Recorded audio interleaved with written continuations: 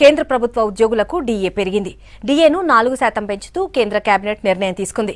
Yes బ్యాంక్లో పెట్టుబడులు పెట్టేందుకు స్టేట్ బ్యాంక్ ఆఫ్ ఇండియాకు కేంద్రం అనుమతిచ్చింది. 49% ఈక్విటీని ఎస్బీఐ కొనుగోలు చేయనుంది. అలాగే ప్రైవేట్ ఇన్వెస్టర్లకు కూడా ఆహ్వానం పలికింది కేంద్రం.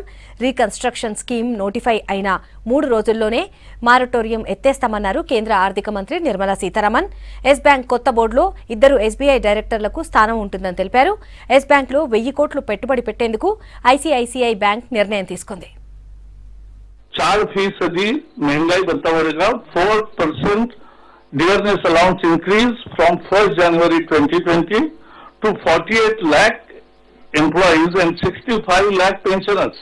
1,13,00,000 फैमिलीज को इसका फायदा होता है और तो ये कर्मचारियों को फायदा देने वाला, न्याय देने वाला एक महत्वपूर्ण फैसला समय पर किया है.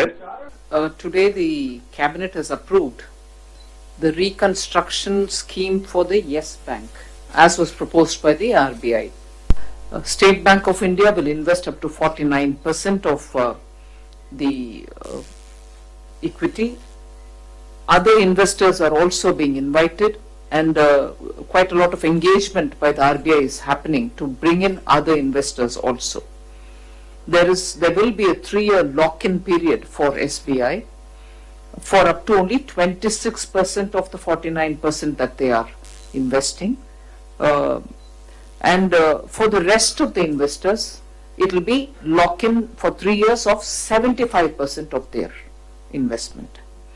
So the authorized capital itself has been raised from 1,100 crores to 6,200 crores.